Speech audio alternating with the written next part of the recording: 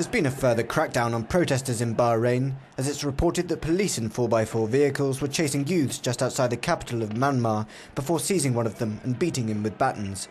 The police violence occurred just hours before the release of a Bahrain Commission report into allegations of violence and torture against protesters, led by international law expert Sherif Barsani. We can put the actions committed by Bahrainian security under the definition of torture, he said, according to the anti-torture treaty. They also represent a violation, even under the penal code of Bahrain.